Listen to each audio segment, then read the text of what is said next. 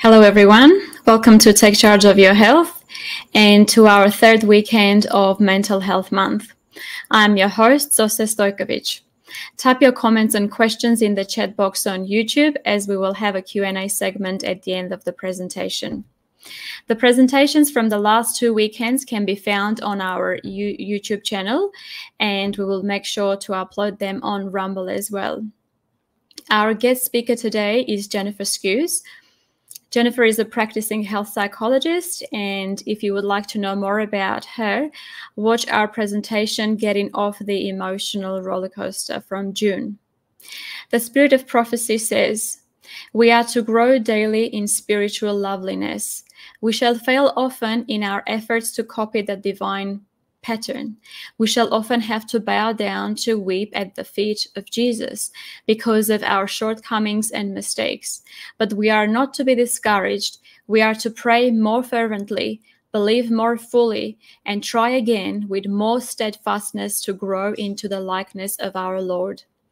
As we distrust our own power, we shall trust the power of our Redeemer and render praise to God, who is the health of our countenance and our God. By beholding, we are to become changed, and as we meditate upon the perfections of the divine model, we shall desire to become wholly transformed and renewed in the image of his purity. It is by faith in the Son of God that transformation takes place in the character, and the child of wrath becomes the child of God." Welcome to the program, Jenifer. Thank you so much for being with us again. Oh, it's a pleasure. I enjoy working with you, certainly in the previous program we did. Yeah, thank you for coming back. It was definitely a blessing to have the last couple of presentations. So today we're talking about having the mind of Christ. Yes. That is the ultimate goal for every Christian, right? So we want to know how to achieve that. We do, and it's a daily battle. So people want to know how to win that battle. Yes. That's right. So shall we start with a word of prayer? Absolutely. Our Heavenly Father, we thank you so much for this opportunity again and for all the opportunities we've had so far to discuss mental health. We have learned that our mental health is closely connected to our physical health, and to have abundant health, we need to make sure that these are in harmony with each other. Thank you for our speaker today. Please speak through Jenifer today and help us to hear and understand, and what we hear we can put into practice. We thank you so much again, and we ask all these in Jesus' precious name. Amen. Amen. Thank you. Right. As you can see, I've entitled this Our Amazing Brain and Mind. So how can we have the mind of Christ?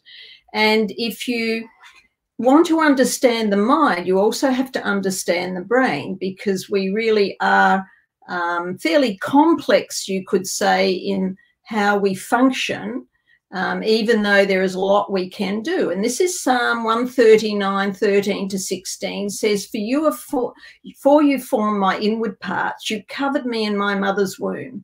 I will praise you, for I am fearfully and wonderfully made. Marvelous are your works, and that my soul knows very well.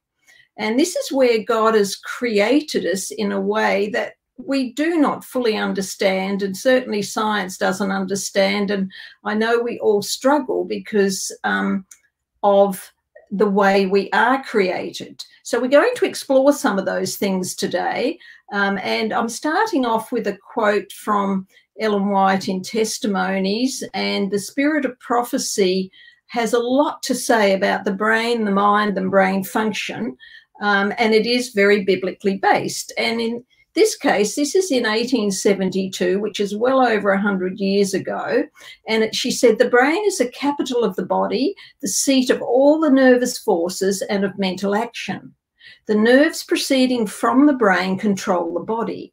By the brain nerves, mental impressions are conveyed to all the nerves of the body as by telegraph wires, and they control the vital action of every part of the system. All the organs of motion are governed by the communications they receive from the brain. Now, like I said, this is probably 120 years ago, and yet this is something, she didn't have the science that we have now, so it had to be inspired in her understanding, whereas today science is actually confirming a lot of what she wrote about health. She was one of our early health reformers.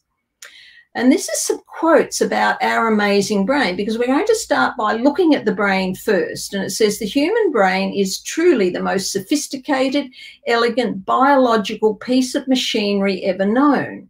You don't have to be a neuroscientist to understand some basic brain science. Our brains are constantly in a state of flux, which means they're constantly working. It's a bit like driving a car and braking the accelerator.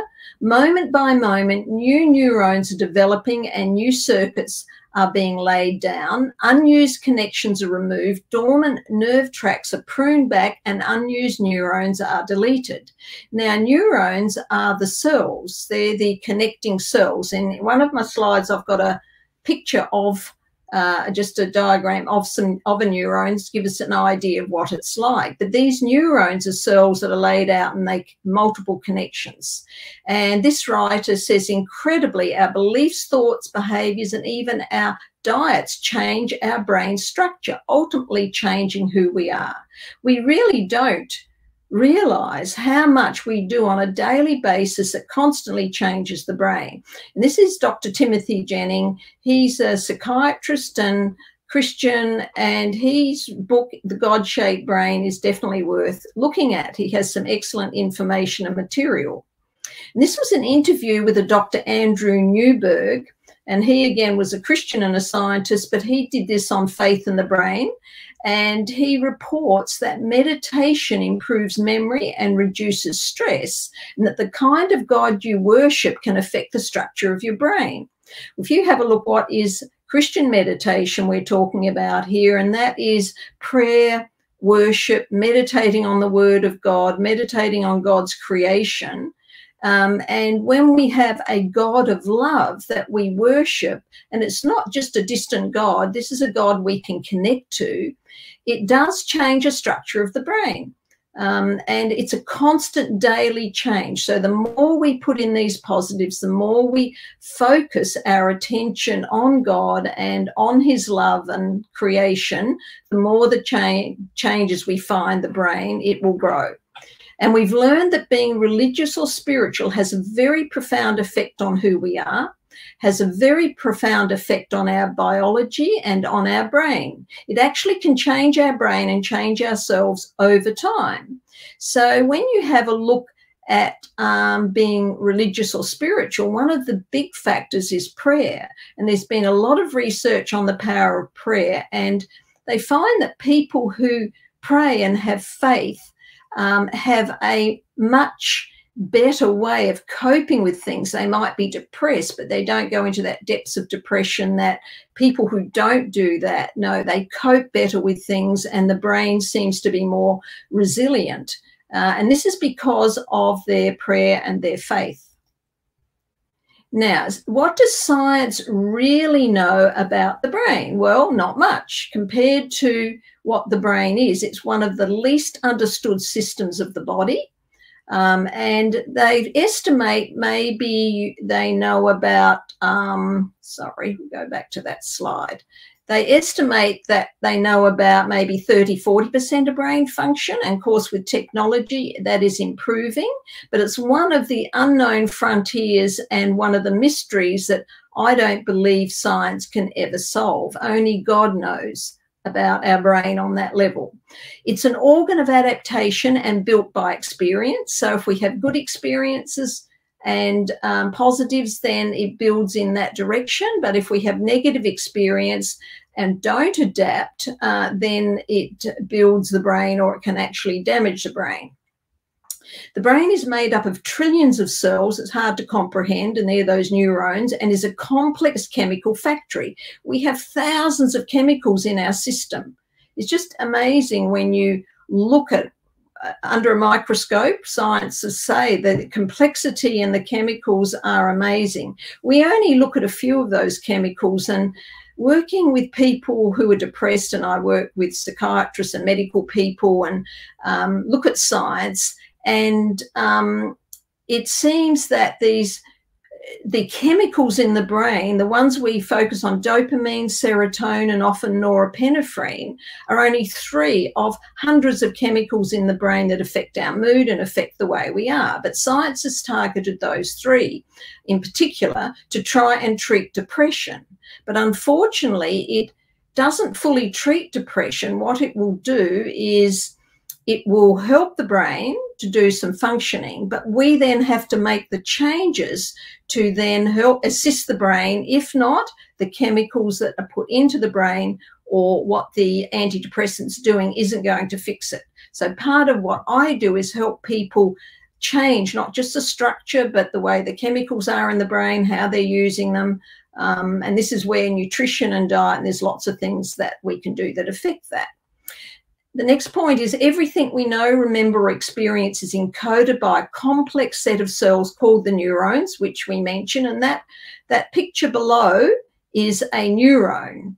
That it's one of, and remember, there are trillions of these, and you can see they've got lots of connectors, and these connecting things interlock with other neurons. So when you have a thought and you repeat the thought, it interlocks and it builds trillions of cells into a highway or a freeway that the brain functions on. And it doesn't just send chemical messages, it also, and you can see it has electrical impulses as well.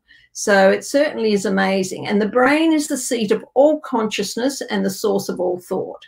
The brain never stops thinking. It is constantly thinking. Even if you don't think you're thinking, you're thinking. And thoughts can be very subtle. And it's something, the brain is constantly active, and you can see why we have so many battles in the brain at times. To actually stop that source of thought is not possible. So it's our conscious awareness, and we'll talk about that a bit more as we go. It's a use it or lose it principle. If we don't use brain cells, they die and are eliminated. So I think that's important to remember. And there's a lot you can do to strengthen the brain. The brain stores information in the 5 senses. So that means we have 2 parts of the brain in the more in the essential emotional brain, or the limbic system, that actually stores emotional memories as well as visual or contextual memories in the 5 senses. So you actually have a video in your brain that's a 5 sense around video, and that is called sight, sound, touch, taste, and smell. That means any event you have connects to those senses. And this is why one of the senses can trigger a memory, whether it be a good memory, a traumatic memory. It can easily be triggered by one of the senses. Now, this information forms pathway in the brains that can be reinforced to develop permanent habits. Now, they become permanent if we keep using them. If you stop using a habit, the cells start to die out, but at the same time, there's a residue of that habit, and it can be resurrected, whether it be a good habit or a bad habit. Now, brain scientists have found that the brain doesn't like being broken, so it will constantly repair, clean up, and renew itself. Well, that's good news. You know, this thing of, the brain, once you damage your brain, that's it. And they found that the brain, if you've had a stroke, and we know that with speech, if you lose speech, if you do speech therapy, the brain already knew how to do that before the stroke. And what it will do, it will remap that ability to speak in another part of the brain. So the part that the stroke has damaged is bypassed and the brain renews itself in a different area. So you can see how amazing our brain is, that God has given us this incredible brain and we're constantly balancing it. And the last point there, the brain has neuroplasticity, so can change, grow, and be molded until the day we die. We must never stop challenging the brain and using it.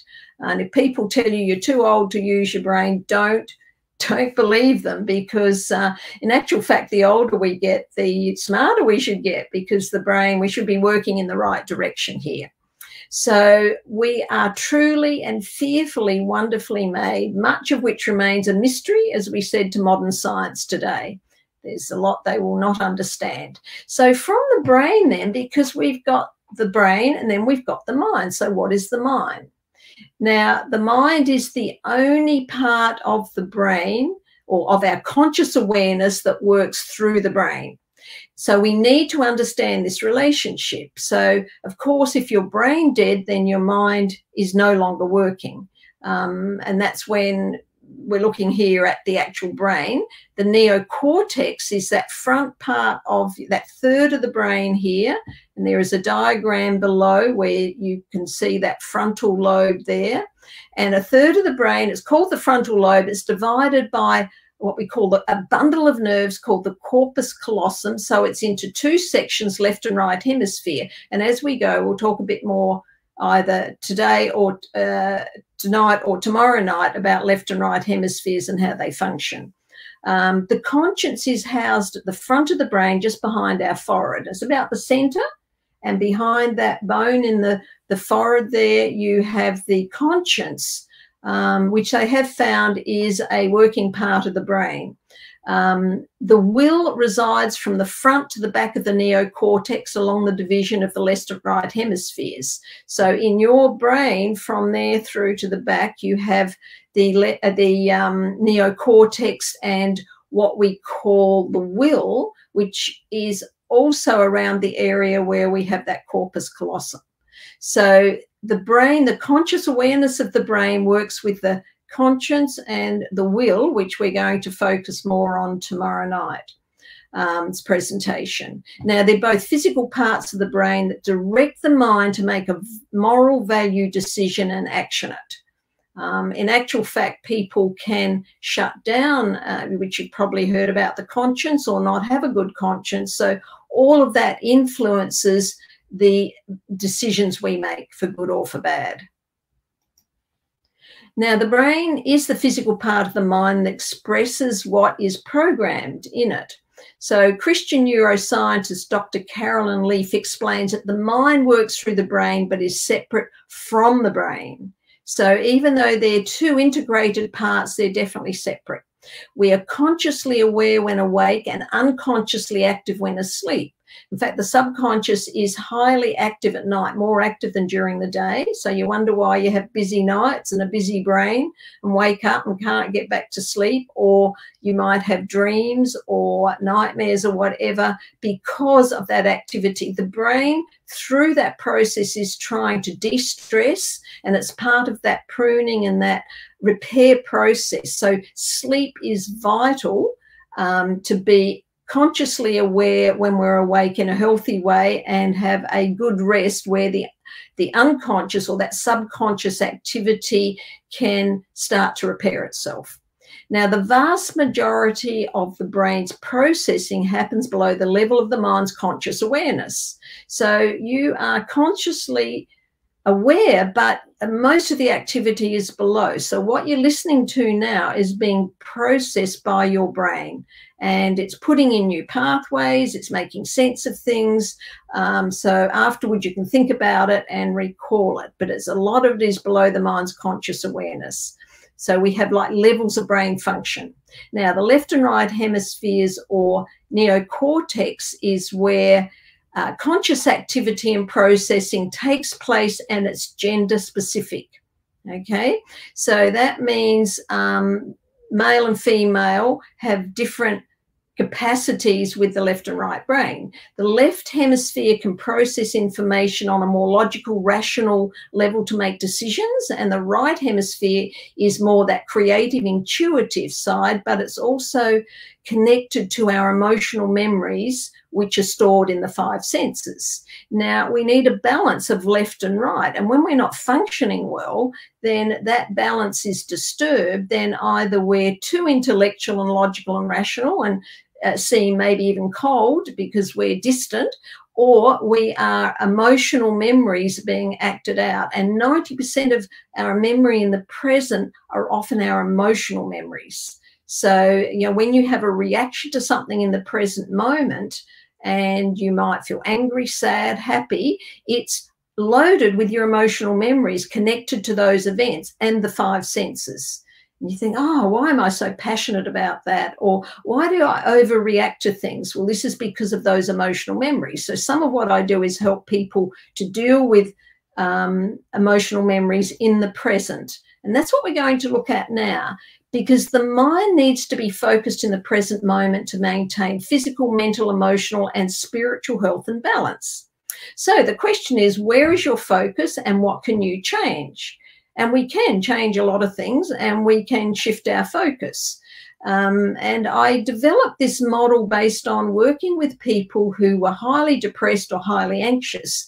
And as you get to know them and listen to what they're telling you and what they're thinking and what they believe, there's a definite focus, either past or future. So they're often not in the present moment.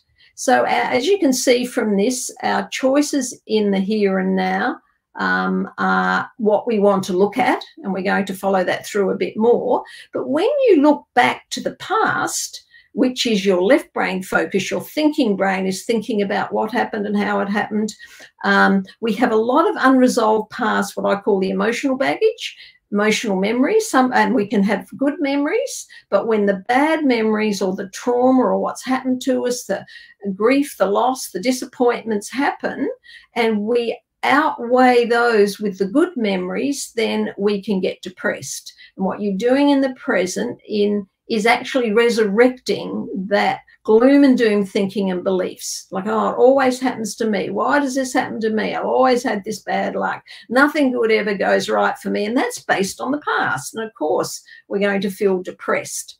Or if it's going to happen to anyone, it's going to happen to me, those sorts of beliefs and values. So this is where I help people modify and change their beliefs. But you can do that as long as you identify it, realize it's not productive, and then work on it in the present moment. Now, choices for the future can create anxiety. And I'm not saying we all do this, but any fear thinking and beliefs is going to project into anxiety. It's right brain focus, which is that emotional memory bank.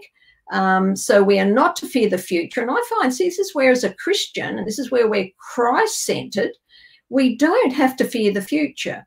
The past is gone, God forgives, and we have to come to terms with that and take anything to him that is a problem. And then the Bible tells us to be anxious for nothing. So not to project into the future. We trust God and have to know that he will do the best for us and will help us through those challenges. So if we're Christ-centered in the present, then we will know when we're dragging up the past and we'll resolve it, and we will stop projecting into the future. Christ takes the fear away. Now, as it says at the bottom, God's Spirit renews and changes your heart and mind, which rewires and balances brain function. And we can only do that in the present moment.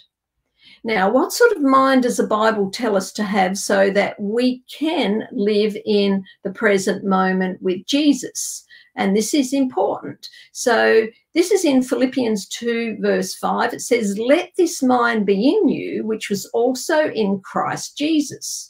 So if we want to have a good mind in the present, we have to have Christ's mind in us, and that's a challenge. 1 Corinthians 2:16, for who hath known the mind of Christ that he should instruct him? But we have the mind of Christ. So it's telling us to have the mind of Christ. Now, we can't transplant a physical brain or mind into us, but we can transplant the beliefs, the values, the spiritual nature of Christ into the mind. And again, we can only be in the present with that and pray for it and ask for that. And then 1 Peter 4:1-2 says, Christ's example is to be followed. Therefore, since Christ suffered for us in the flesh, arm yourselves also with the same mind, that's the mind of Christ, for he who has suffered in the flesh has ceased from sin, that he no longer should live the rest of his time in the flesh for the lusts of men, but for the will of God. And this is our dilemma. Is the mind caught in the lusts of the world, or are we in the will of God? So that is, as I said earlier, is a daily battle. Right, so what was the mind like prior to the fall? And in Genesis 1:27, it says, so God created man in his own image. In the image of God, he created him, male and female. He created them. So what does it mean to be created in God's image? And how perfect was our mind when God created us? And which comes back to our origins and our inheritance, which is through Adam and Eve. So Genesis 1:31 says, and God saw everything that he had made, and behold, it was very good. And the Hebrew translation of good was exceedingly fine, beautiful, and the best. So isn't that good news? Now, hang on, we'll go back here. Therefore, we must be perfect as our Father is perfect. We need that perfect mind, as in Matthew 4:28. So let's, where are we here? Right, what was our mind like when God created Adam? So the Lord made man upright, and this is from Spirit of Prophecy, from some of the writings. I have put the references at the bottom, and Ellen White had very good inspired insight. And she said, the Lord made man upright in the beginning. He was created with a perfectly balanced mind. The size and strength of the organs of the mind were perfectly developed. Adam was a perfect type of man. Every quality of mind was well proportioned, each having a distinctive office and yet dependent one upon another for the full and proper use of any one of them. Now, don't we want a mind like that? That's what we're going to have. Certainly when we're in heaven, that's the sort of mind we're going to have. But we need to develop the quality of that mind here through Christ. Adam could take in the grand idea he was created in the image of God. Wouldn't that be nice? To be like him in righteousness and holiness. His mind was capable of continual cultivation, expansion, refinement, and noble elevation. For God was his teachers and the angels were his companions. Now, I know I want to be in the Garden of Eden. I want to be in heaven. And when you look at that, if that's what we're going to be like, which we will with that perfectly balanced mind, then it will be a glorious time. Now, the Bible tells us what the mind is like free from sin. And there's some brilliant studies in the Bible on the mind, the heart, and it's worth doing a full study. I'm just sharing little bits with you to give you an idea.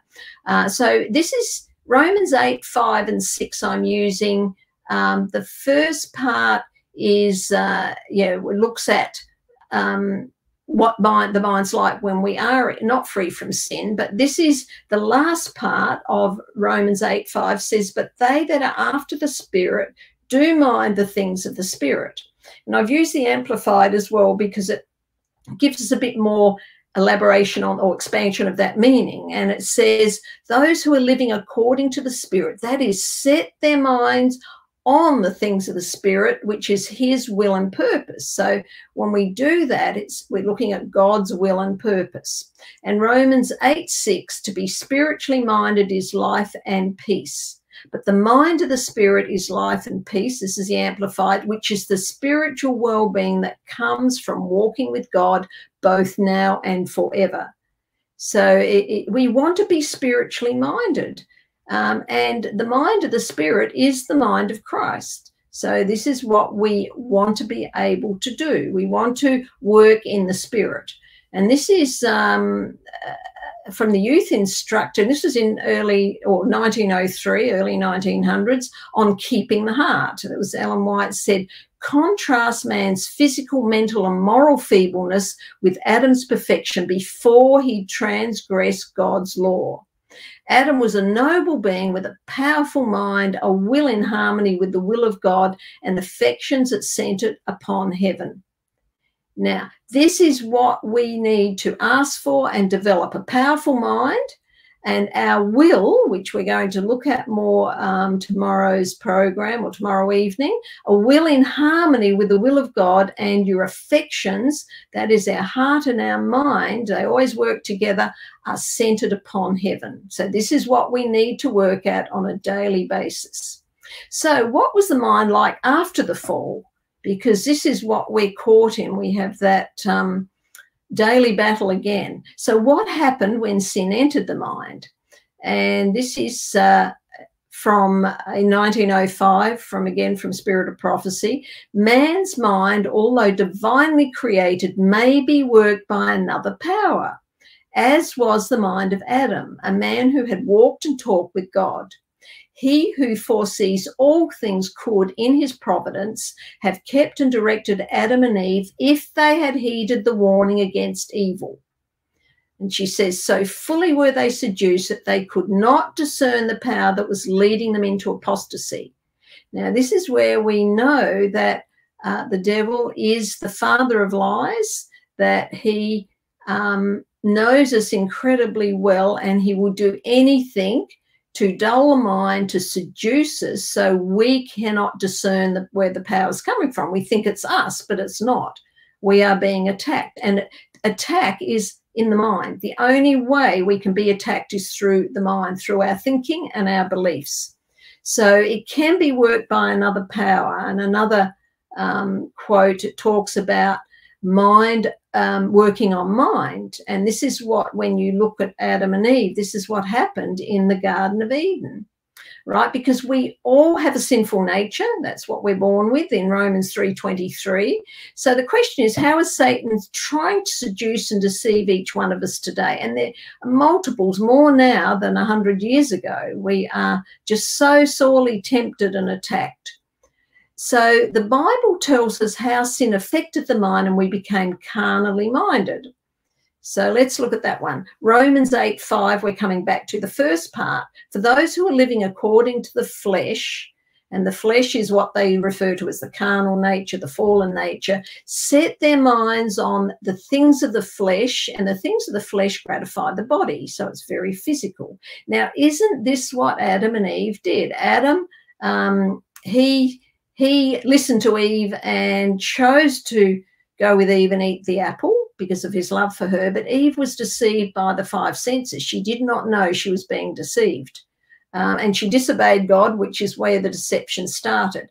But it worked on her five senses. What she saw, what she tasted. We don't know what the smells were, but certainly the voice she could hear from the serpent. So that's how we are deceived, is through our senses. In Romans 8:6-8, this is the first part, to be carnally minded is death, because the carnal mind is enmity against God. That's where it's an enemy of God, for it is not subject to the law of God, neither indeed it can be. So then those who are in the flesh cannot please God. So we're going against God. This is the sinful nature. The Amplified says, now the mind of the flesh is death, both now and forever, because it pursues sin. So when we have that mind of flesh, it is eternal loss, eternal death. The mind of the flesh with its sinful pursuits is actively hostile to God. It does not submit itself to God's law. In other words, it breaks the commandments since it cannot. And those who are in the flesh, living a life that caters to sinful appetites and impulses, cannot please God.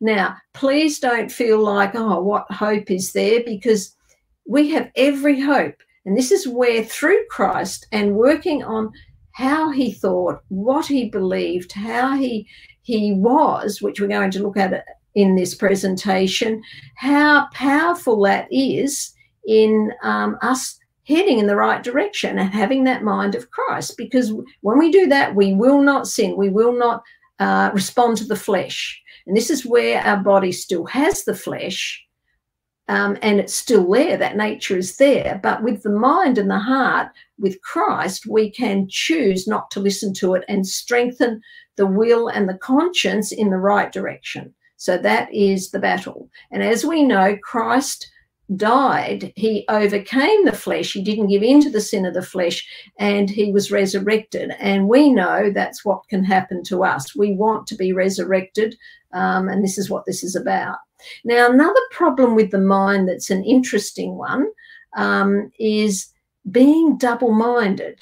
It's a major problem for the carnal nature, because when you're double-minded, you can't worship both God and man. That's where we have that split, trying to please God and please man, or work with both, and it will never work. We cannot have the mind of Christ. We might think we're with Jesus, but we're actually in the world or living in the flesh. So are you being double-minded? That's one of the questions you can look at.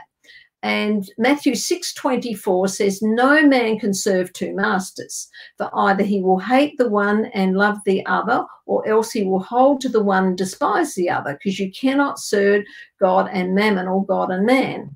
And James 1:8 says, a double-minded man is unstable in all his ways. Now, why is that so? Because when you've got, it's like having a foot in both camps or both doors. It mixes truth and error. Therefore, you find you're confused or deluded, but you don't know it. You believe lies and action lies. And we often see this in churches and Christians and people who try and have a foot in both doors, as they say. Now, James 4:8 gives the answer to being double-minded. He says, draw nigh to God, which means near to God, and he will draw nigh or near to you. It says, cleanse your hands, ye sinners, and purify your hearts. So cleansing the hands is stop doing what we're doing that is against God, that is, well, that nature that is in the world, that lustful nature, and purify your hearts. So once you purify the heart, you're no longer double-minded. And who purifies the heart? This is where the Holy Spirit sanctifies us.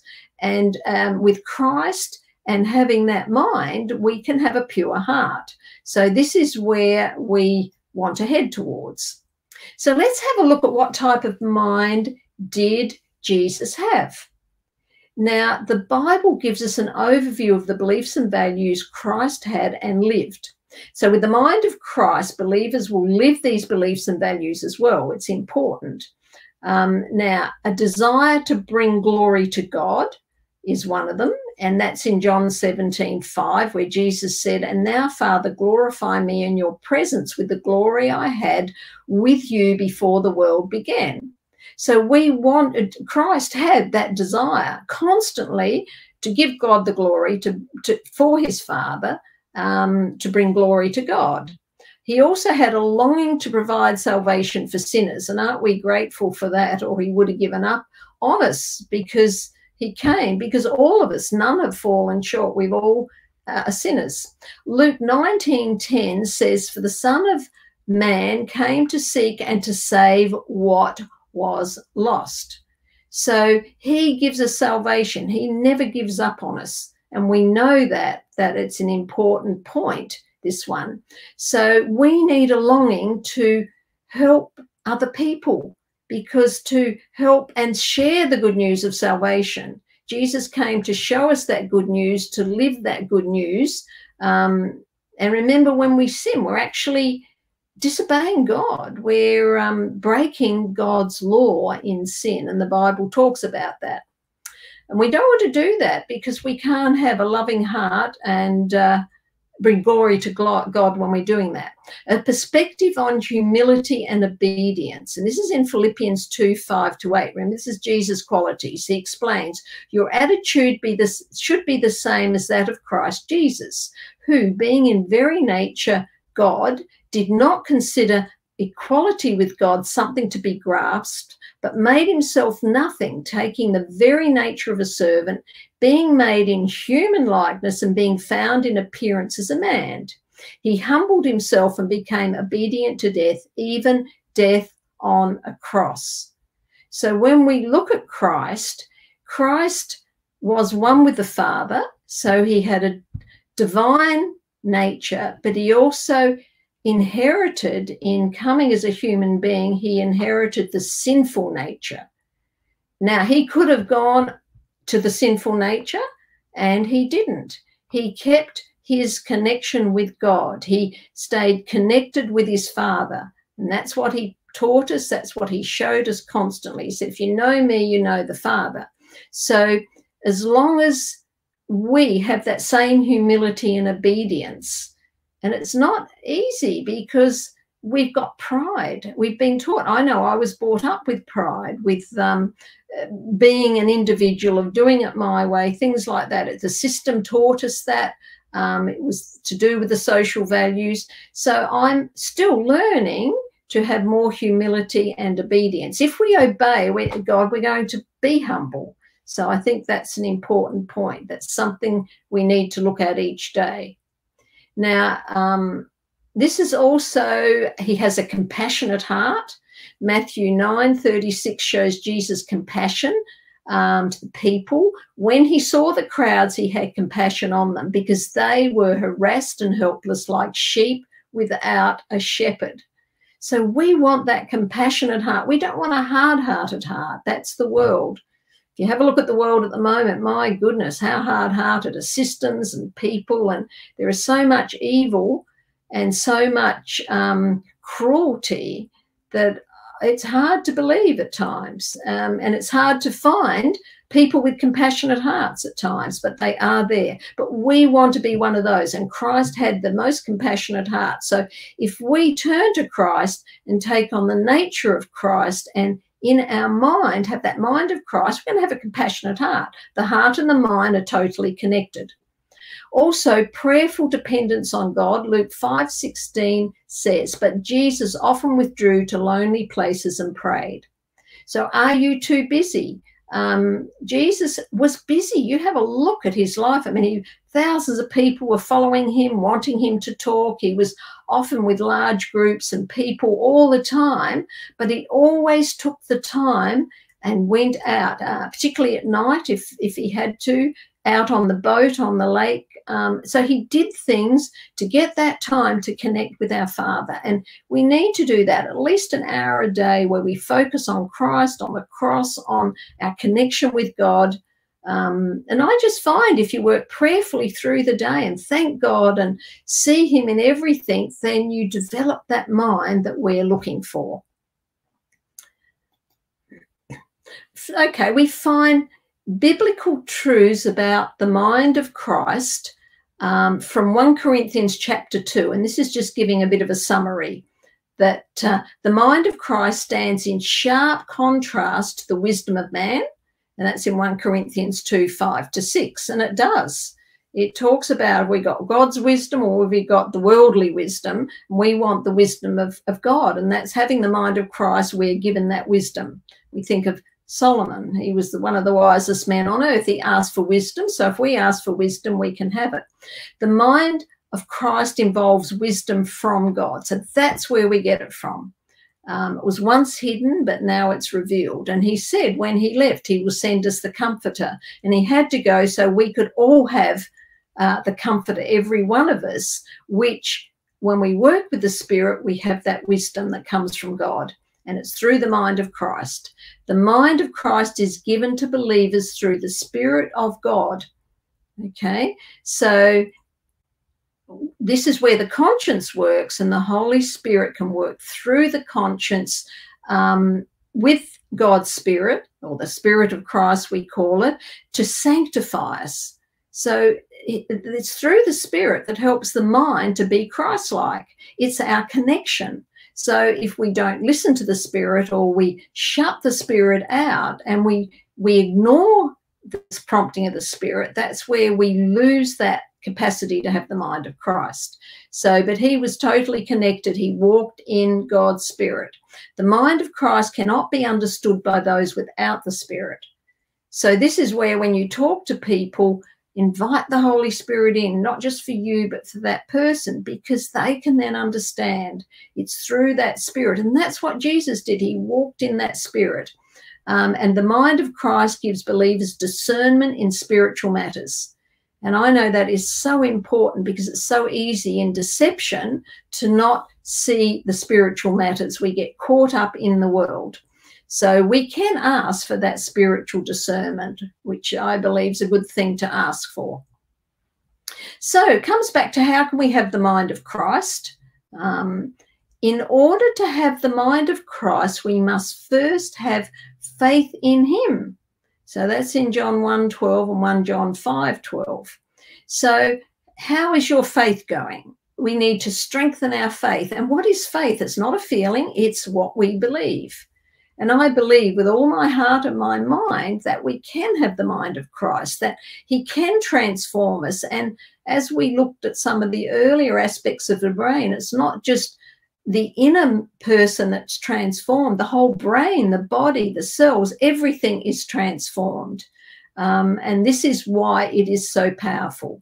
So we need that saving faith. We need to strengthen our faith every day. And you can feel terrible. You can feel lost. You can feel confused, but you can feel down in the dumps or in a bit of darkness, a bit depressed.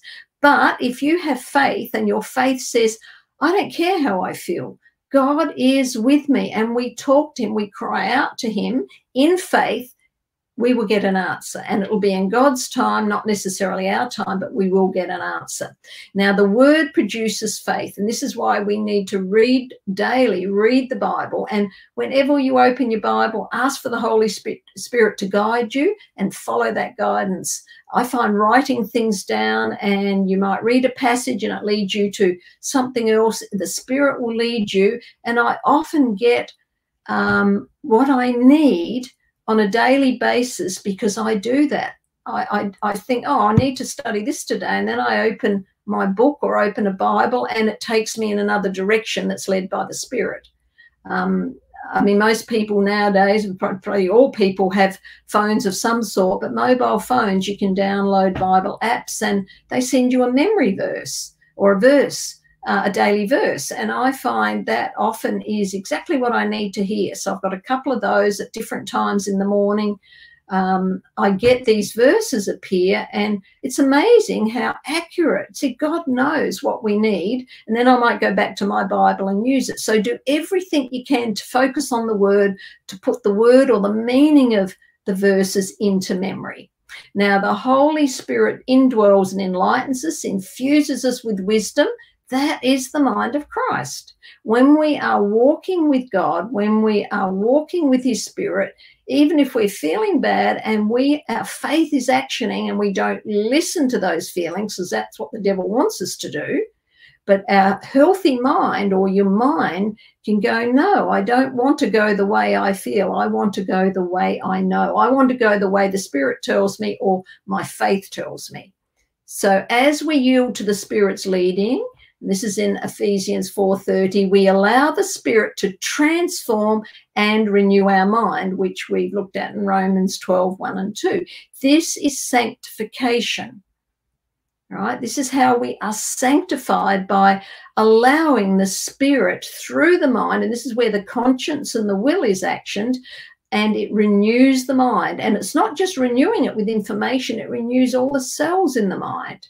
And this is where we must never underestimate the physiology of the brain and how the mind is expressed. Because if your brain is badly programmed and the cells are not doing well and they're not healthy, then how can we renew it? You know, how can we renew it spiritually? So this is where we'll be looking at again tomorrow night, we're going to add this in a bit more of how can I have a healthy mind and a healthy brain to allow God to transform us. We have a health message that works. So this is important. Now, we can do any work for the Lord in the mind that Jesus had. The mind of man is to blend with the mind of Christ. So it's a blending. It's like a partnership. It's a yoking. And we know that Christ said he's a burden bearer and he will take our yoke.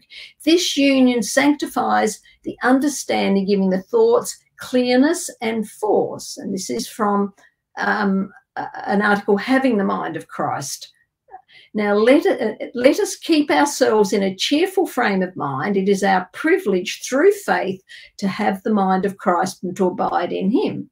Now, how about we have a cheerful mind? And that's hard. You've just had awful things happening, wearing you down during the day. How can you have a cheerful frame of mind? Well, learn to laugh at yourself a bit more. Sense of humour is good.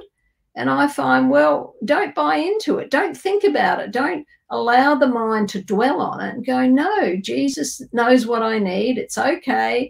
Say a prayer, talk to God, put on some praise music, do something that keeps the mind cheerful and doesn't dwell and feed. It's a feeding or starving.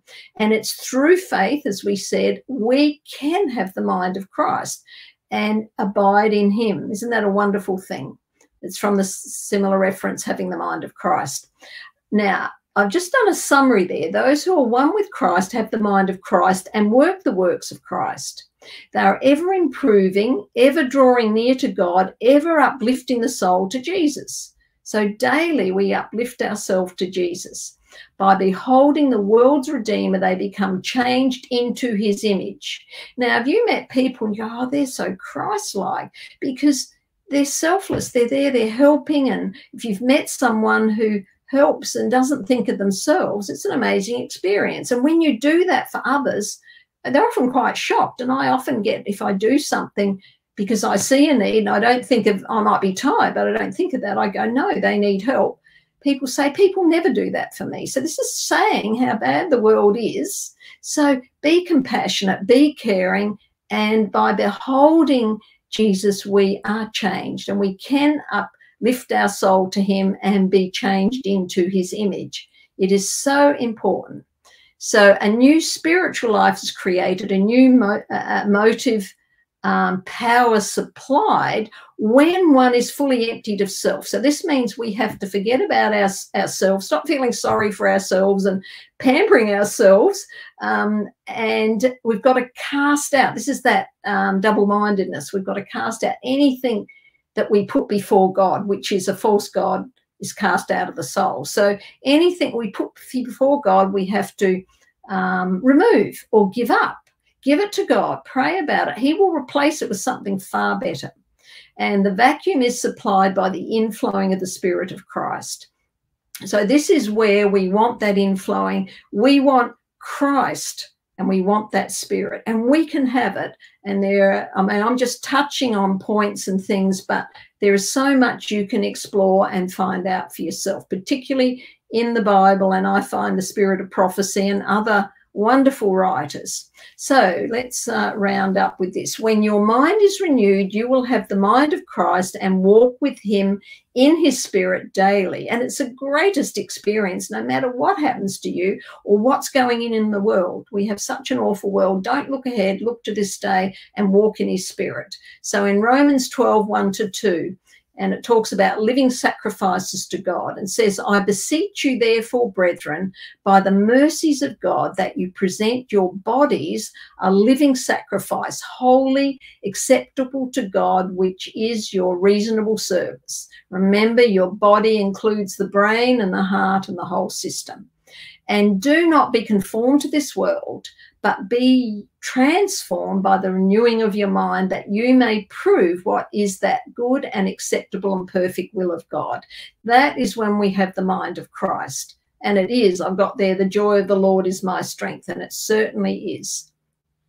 So 1 Corinthians 2:16 we'll finish with, for who hath known the mind of the Lord that he may instruct him? But we have the mind of Christ.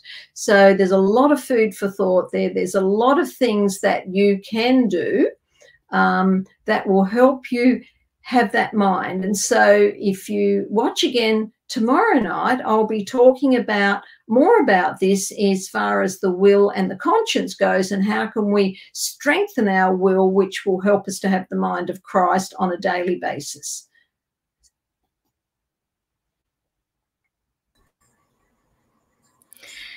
Amen. Wonderful. Yeah, really good presentation / sermon. Really good advice. And, you know, the Bible obviously has all the information we need to have the mind of Christ. It does. So, yeah, what I find amazing is that our brain is so limited after the fall, yet so little is known about the brain that we still don't know, enough about the brain. I guess we don't know everything about the brain. No, we don't. In fact, we know minimal. Yes. So, yeah, we want to encourage everyone to ask questions. You can type them on YouTube in the chat section, and we'll address them in the next half hour pretty much. So we do have some questions, Jenifer, to ask you if we can address them. So what came to mind as well, you were talking about how Jesus got his wisdom from the Father, and these verses came to mind as well in John 5:30, how he says, as I hear, I judge, and my judgment is righteous, because I do not seek my own will, but the will of the Father who sent me. Yeah, and John 8:28, where he says, I do nothing of myself, but as the Father taught me, I speak these things. So then we have to, our source of wisdom has to be Jesus as well, right? It does, because it's through Christ. He's our intermediary, I guess. He came to connect us with God. He is God. So we connect with Christ. It's hard to connect with God because we don't see God, but Christ is God and came to us physically and had all the attributes of God and always stayed connected to him. Therefore, in knowing Christ, we know God.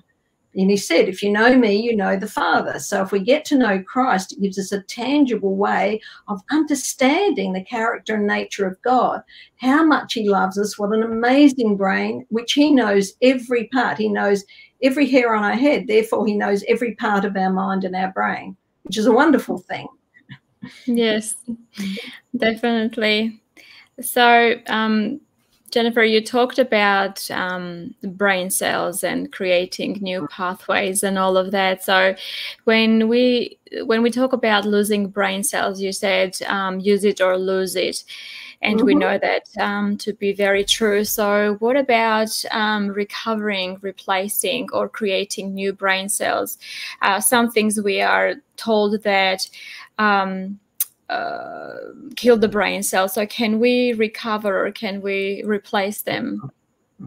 We can. It's an amazing thing, the brain. Our whole system, and I did study this, where science has found the brain, when it's broken, it wants to heal itself. It's designed. God's given us a whole self-healing mechanism. So when the brain is damaged, it will do a lot of self-healing. And as I said before, they find that with people with strokes. If it can't put it in that part of the brain or that part of the body anymore, it creates a new pathway. They find people who drink alcohol, for example, and you're killing lots of brain cells with alcohol, and there's a point where the brain becomes damaged.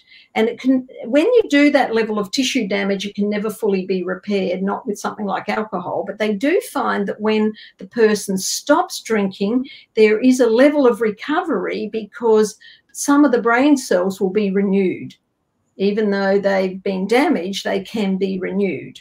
So, and it is that use it or lose it. So even science is encouraging us to use our brain to extend our capacity to think and reason and work with our emotions, to be able to strengthen the mind and the brain, because it keeps producing these new brain cells.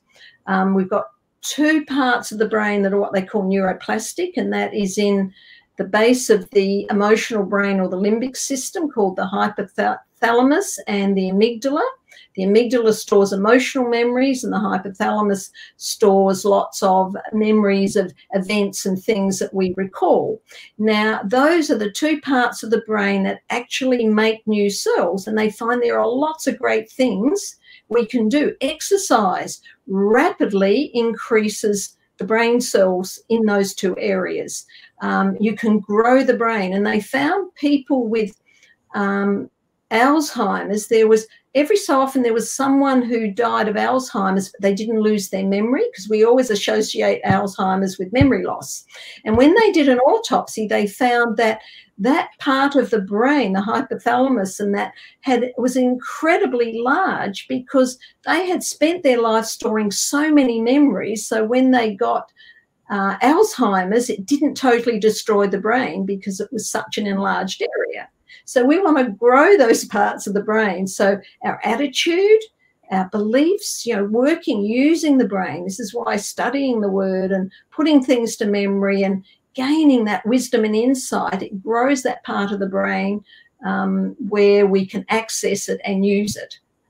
We make these new cells to be used during the day. And there's lots of good research. One I've heard about is in a work environment where they got people to exercise for half an hour before they started work. They found they had less absenteeism, they had a better brain focus, and they achieved more during the day. They could focus the brain in the present a lot more because of that half hour of exercise. So there we go. Get out there, exercise. It's amazing. We keep hearing about it, yet it's so difficult, I guess, to get motivated. It seems to be a cycle. You don't exercise, you don't feel motivated, and then if you don't feel motivated, then you can't exercise. So I guess you just have to get up and do it.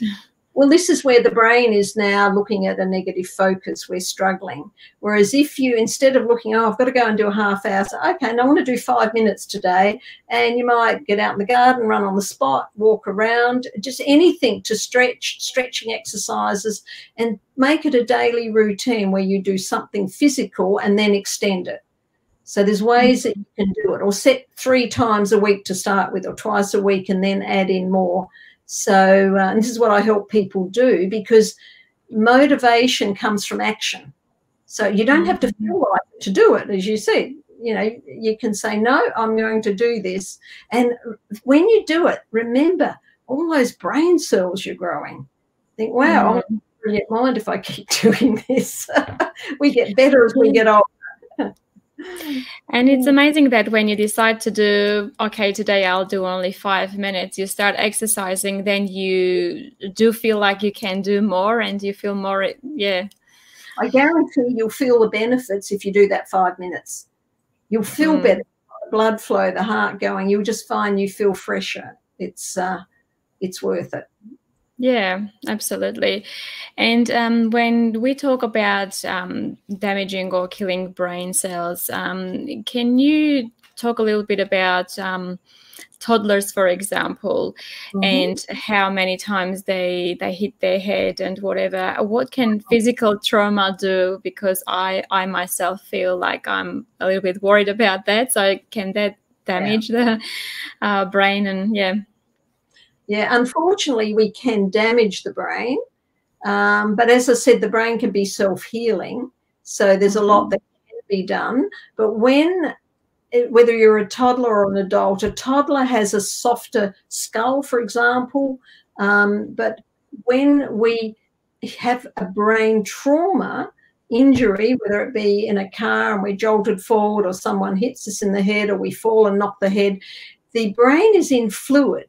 So what happens when we have that sudden hit, the brain hits the frontal lobe, it smashes into it and back again. And that's where, because it's that third of the brain, this 1/3 of the brain, once that's damaged, if it's that badly damaged, that's when they say you're in a vegetable state, you're off life support, because that is our total awareness. It's that third of the brain that controls and functions everything, so we must look after it. Hence, wearing helmets if you're on a bike, doing things to protect the mind is important. But I believe there can be X amount of repair work done, and that's challenging yourself to do things, which they find, like we said, with people with strokes, challenging to do things, to use the mind and do what you used to do. And they have found that when they do rehab with people with brain damage, they can actually rewire the brain and use other aspects. Examples of people who've only got one side of the brain. They've had an accident or a tumour or something, and they find that when that happens, the other side of the brain. So if they've lost the left side of the brain, then the right side actually rewires itself to do both left and right function. So isn't that amazing? Yeah. Very good news, isn't it? So we underestimate the capacity of the brain. So, and I'm not saying it's okay if you go and damage it, but we need to protect the mind and the brain that God has given us. But if it is damaged, a lot of repair work, because that's what what Christ is a healer, but God has given us a brain and helps the brain to heal, and has given us different remedies in the herbs of the field or foods and things that can help. So it's a lot. Healthy brain is good. Yeah. And that's wonderful. We had a few, actually a couple of presentations with Dr. Clark as well, where he was talking about how the brain can recover even after a stroke. And he was talking about a father of a neurosurgeon, I believe, that had a stroke, and they had to teach him, actually, he had to relearn everything, like how to hold the spoon and how to walk from, you know, crawling and everything. So it's amazing how it is possible. I've heard about that. I've read about that. And that person actually, when he finally died, he ended up having a long life, and they told the son he'd be a vegetable, take him home, put him in bed. And the son worked with him to rehabilitate over, I think, 12 months. He got back to normal activity. When he died, and they did an autopsy, they found that the brain had actually rewired the whole nervous system over the area that had been, that died from the stroke, like that it was being scarred and damaged. So it's incredible. The brain actually helped to rewire a whole new nervous system as it was challenged to function. So yeah, amazing. It is amazing. We have an amazing brain and mind. Yeah. So, Jenifer, you were talking about the brain and soul. So can we talk about the differences between the mind, brain, and soul? How are they connected and how are they different? Well, they're all obviously interrelated. This, as we said, the brain and the mind are separate, but they work together. If we don't have a functioning brain, the mind can't function. And what the mind does, the brain then will program. So that's like a team, a well-oiled machine when we use them well. Well, what we program in and who we become and who we are is the soul.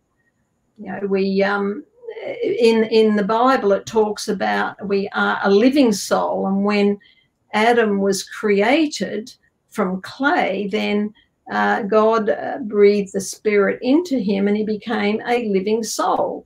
So it's no different for us. Like there are thoughts of no, we have a soul, no, we are a living soul. So that means that's the sum total of that person, which is expressed, wired into the brain, expressed through the mind. So again, they're all interrelated. You know, our personality and our habits and what we are and who we become.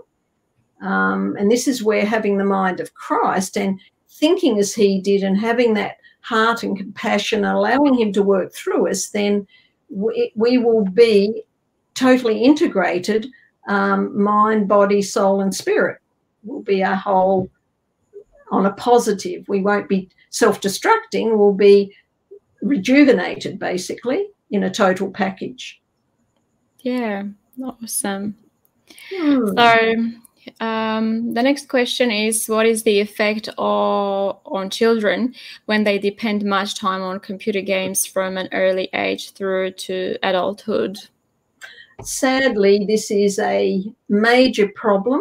I think they estimate something like up to 8 hours a day or whatever. Children are on technology, probably more now, because, you know, I watch children in my community here and like they're going off to school and they have got, they're walking along with their phone, and everyone's got phones. They're always using technology. So one, and particularly from early childhood, it isolates that child. They do not develop social skills, because to develop social skills, we have to interact and play with other people and other children. Like childhood is meant to be playing, which is what I did. I love playing. with others, on your own, being creative, interacting, learning social skills. Well, how do you do that when you're playing games on a computer or using social media?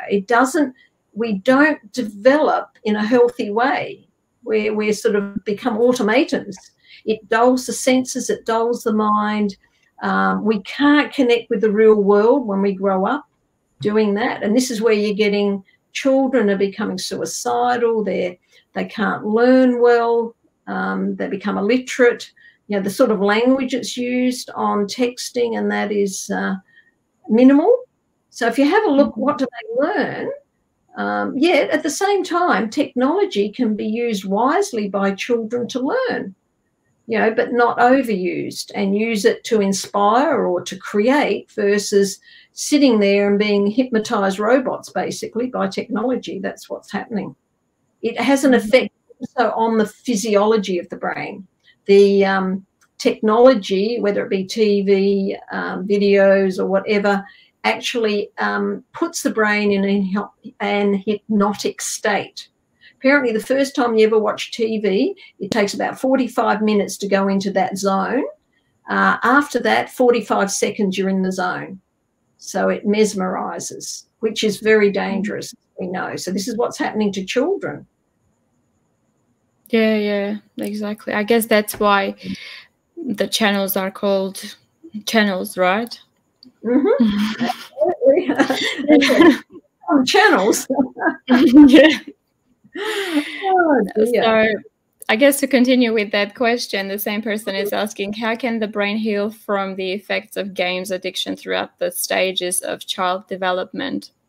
Okay, it's going like you'd have to help the child get over the addiction. And look, that is very real. I know I had neighbours at one stage, 4 children. They decide to leave the phones at home, take the kids away, and they were at different ages from, I think, about 9 into teenage years.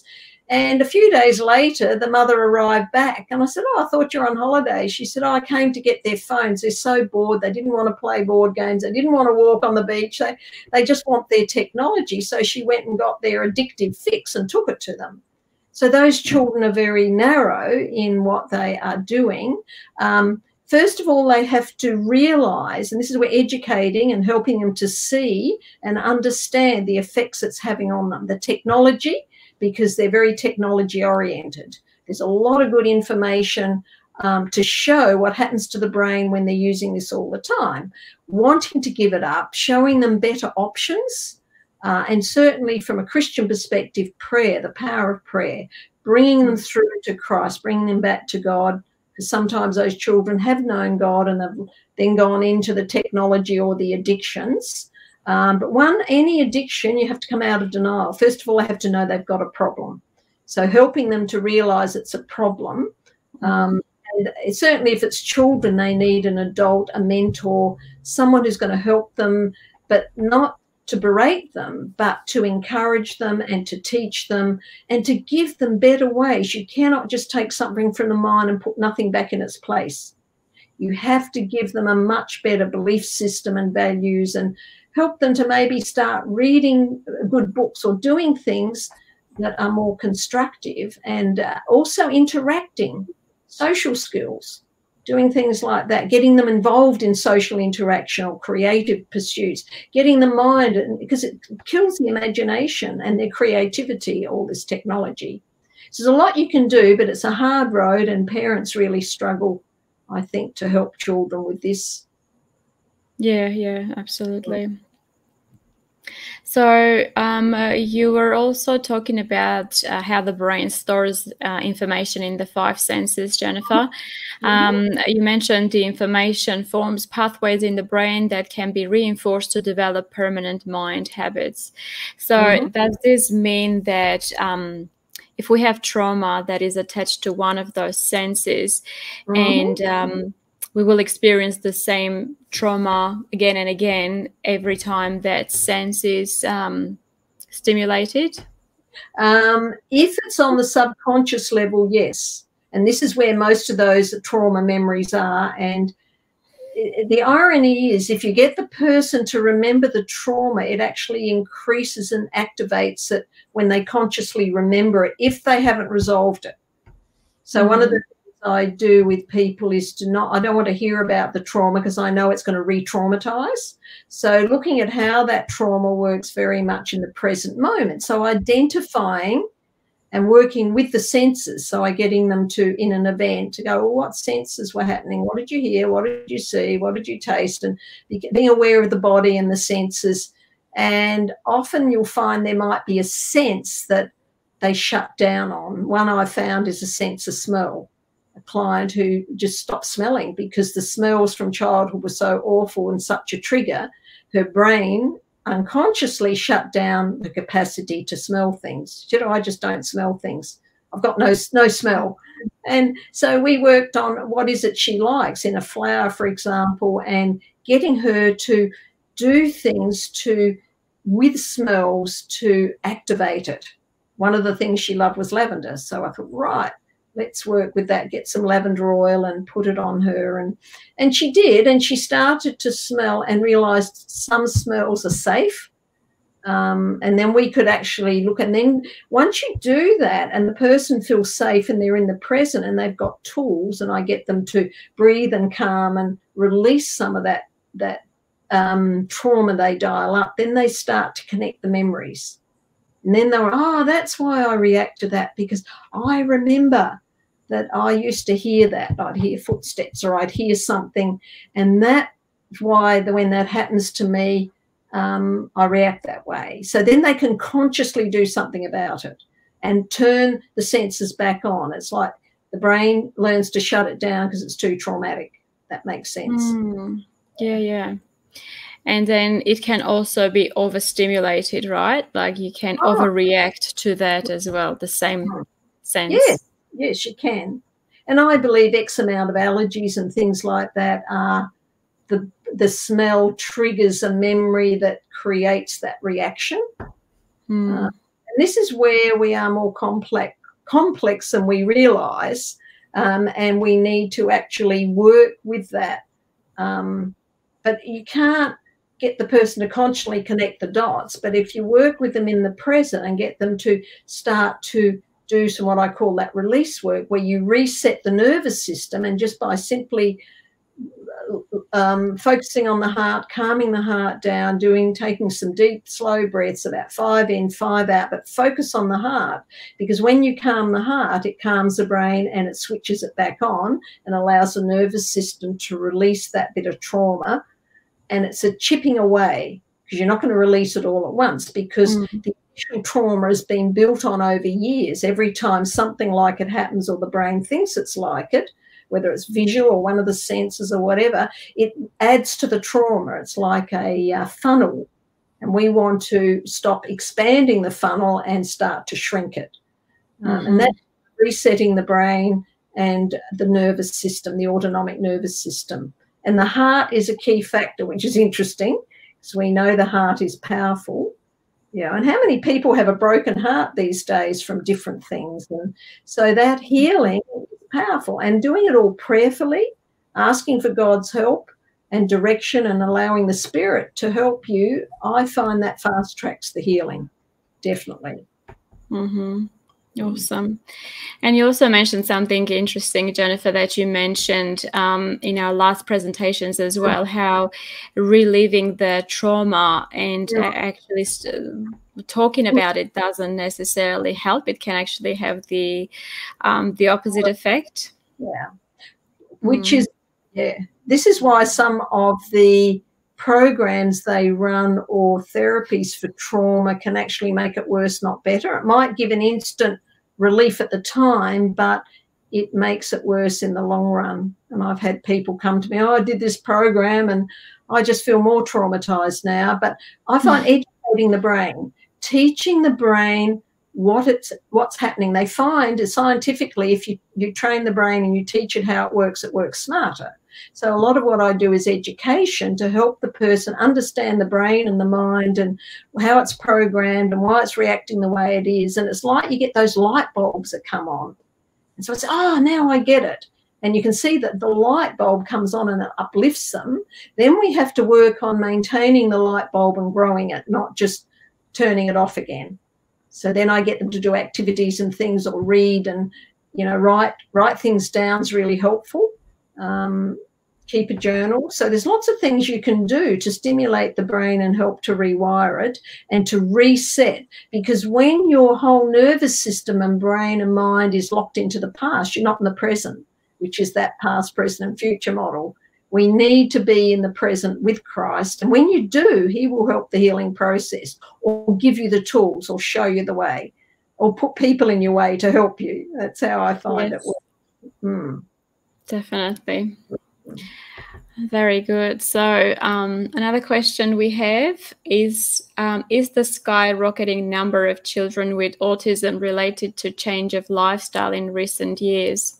I think there's multiples with autism, some of which we can't really discuss on this platform, but whatever you do to the brain and the body can trigger things like autism.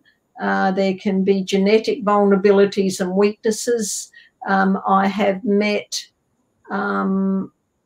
parents who a child is labelled as on the autism spectrum, but they have had a violent father and hit the head or whatever.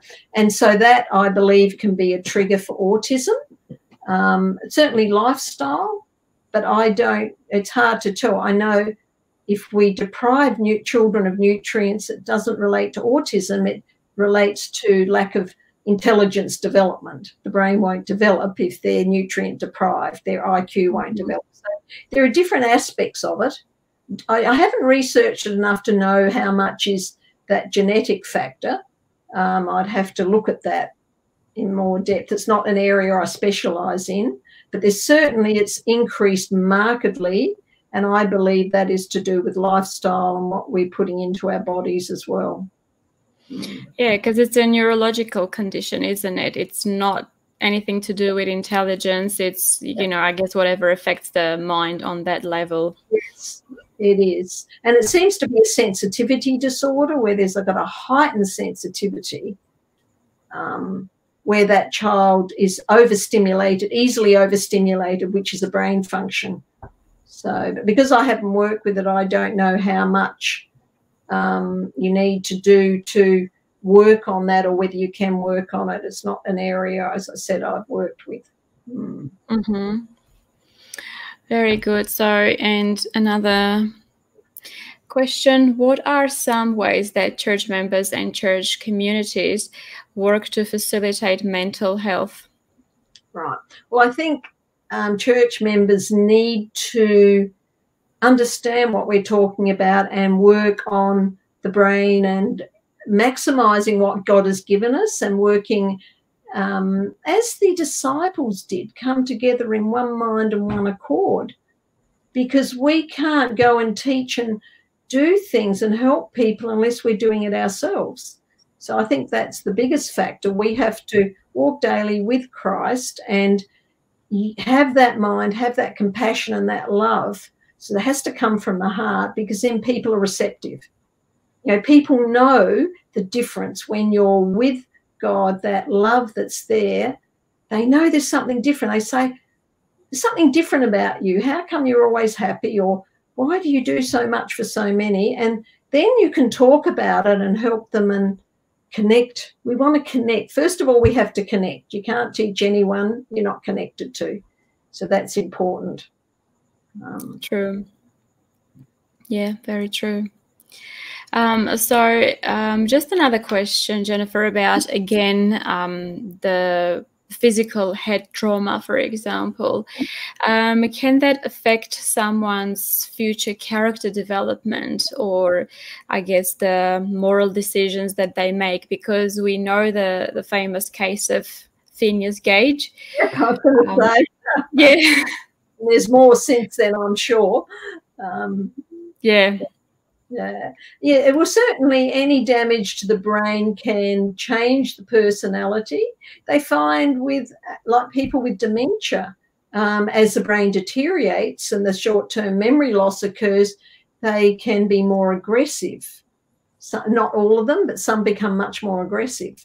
So definitely change the character of that person in how they express themselves. But this is where God is wonderful and forgiving. He understands. He knows what that person's gone through, and we don't understand it all, but he must be making allowances for, in some way, or helping those people. And we need to have compassion and help them. But certainly brain damage and certainly aggression seems to be more prominent in people who have brain trauma and damage. That seems to be a major factor for some people with their personality.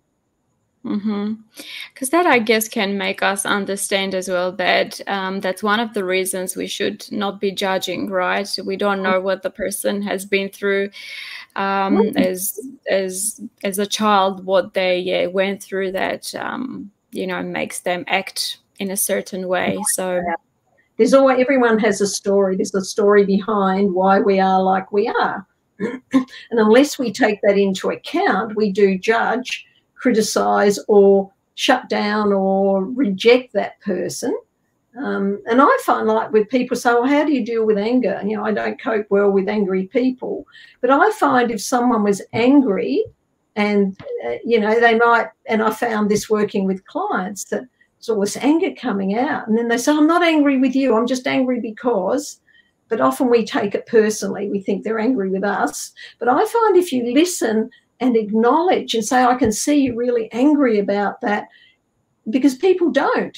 They get away from them, they ignore them, they react back to them, but they don't empathise with them or go, oh, I'm really sorry that's upset you so much. It helps to calm the person down and talk about it and resolve it. So there's a lot we can do. Very good. So we can address this question as well. It says, can children be misdiagnosed with ADHD when there is actually trauma and anxiety at home?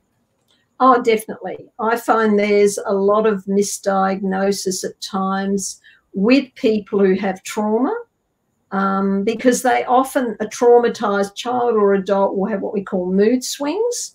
They might be hyper, they might be wound up, and they've got so much adrenaline, and then they'll go in a slump and they can go into depression and that. But it's not necessarily a biological or inherited disorder. It is what's happening because of that trauma that's driving that child.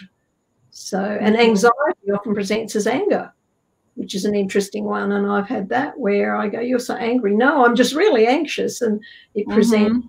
So it's hard to do diagnosis of people until you really get to know them and have a look at what's driving the problem, including things like ADHD. But that can also be, I find sugar is a huge factor in ADHD. And this is why I work with nutrition as well. And I had a case of a woman whose child was, couldn't keep the room tidy, wouldn't do jobs around the house, couldn't maintain doing homework. And came to me with that child for counselling, and I said, well, let's have a look at what the child's eating, what about at night, and could come home and she'd give it probably cordial and all sorts of things. So we wiped out all sugar and looked at some healthy snacks when the child came home that sustained blood sugars. She rang me a week later, said, we don't need to come again, he's really good.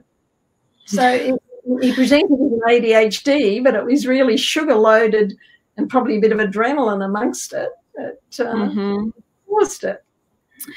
Yeah. Very good. Very true. So we were also talking about reading. You mentioned as well how meditation and knowing the right God can help with the brain function and memory as well. So can you give us advice about this, Jenifer? Because we know that it's easier to just listen to sermons or presentations and do whatever we need to do. How does it compare with reading an actual physical book? I think reading is important because it actually stimulates our imagination and our thinking and our reasoning, because we have a lot of visuals, whereas technology takes away that creativity or that imagination that God has given us. I mean, you have a look at our heavenly home. If we didn't have an imagination and read the word and looked at it, then we wouldn't have, you know, when you do that, wow, it really stimulates you because you're reading it and visualizing it, whereas technology takes that away. But also to gain information, and it comes back when you're watching a sermon, for example, or listening, the compassion or passion of that person and how Christ-like they are and spirit-filled they are, even in just listening to them on the media, can be highly positive and stimulating. So there are a number of dynamics, but we need I think a mixture of both. It's sometimes good to do visuals and listen and think that way, and other times it's better to read and, you know, just work that way. Thank you. That's very good. And I just want to touch on this question as well really quickly, and then we will finish off with that. So you said that depression is unresolved past baggage a lot of the time. So what about what comes to mind is postnatal depression. Is that depression based on what we are currently going through, or that's just a trigger perhaps? Well, it's an interesting one, post-natal depression, because they have found, when you look at the history of a lot of those women who suffer badly, have had actually trauma in their childhood. And then I believe the hormonal imbalances can cause that depression.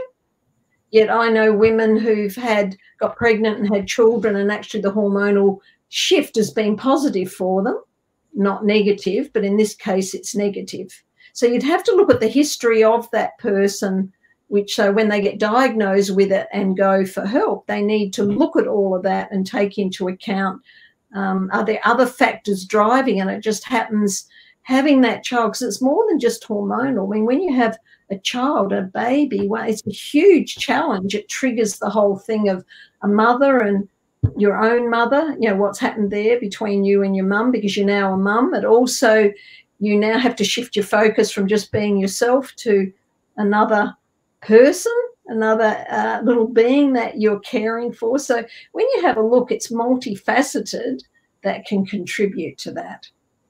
So, True. We have one last question, if that's okay, to address that one as well. So the question is, how can church members help in a society suffering from trauma due to various negative factors? I think it comes back to similar to what I said before. We have to walk with Jesus. We have to have the mind, the heart of Jesus, because that makes a difference. People, with the way the world has been, we've been shut down and isolated for many reasons. Life has become stressful, and it's like people feel isolated that nobody cares. So as church members, if we show we care, this is an ideal opportunity to minister, to do what Christ did, to get out there and help people, whether you meet them in a supermarket and they're struggling, or, you know, I've heard of people who, and certainly some of them are church members, who've seen that, you know, in line in the supermarket and someone doesn't have enough money to pay, and they give them money to pay, and that person is, you know, what a wonderful witness that someone cares enough. You know, why are you doing that for me? And it's an opening. You know, so I've heard of some wonderful stories of that sort of thing. So we don't know, and we won't know everything until we meet Jesus, as to how much what we do affects and helps people. So to live that life, to have the heart and mind of Christ, and to stop looking at ourselves and as a group, as an individual, and actually get out there and do everything we can to help those poor people who are struggling. Amen. Thank you so much for all the information, Jenifer. Thank you for sharing your insights. And if we can ask you to close with a word of prayer. Happy to. Dear Heavenly Father, we thank you so much for your blessings and your mercy, and especially that you have given us a mind and a brain that can be healed, that can grow in your grace. And we pray for each one of us and anyone listening that you will heal their mind and heal each one of us, so we can be like you, and that we can have your heart and your mind. And we know then, doesn't matter what happens in our life, we can be a blessing to others, and we can be uplifted and share that love and the wonderful grace you give us with those around us. Please be with each one of us now and bless us in Jesus' name. Amen. Amen. Thank you very much, Jenifer, for sharing. And we want to thank everyone as well for the questions and for joining us tonight. Please join us again tomorrow evening, 7 p.m. Australian Eastern Standard Time, to discuss more. And our topic will be on the what was the topic, Jenifer? The true force of the will. True force of the will. I wanted to make sure I got that exactly right. So yeah, looking forward to seeing everyone. God bless, and have a blessed Sabbath.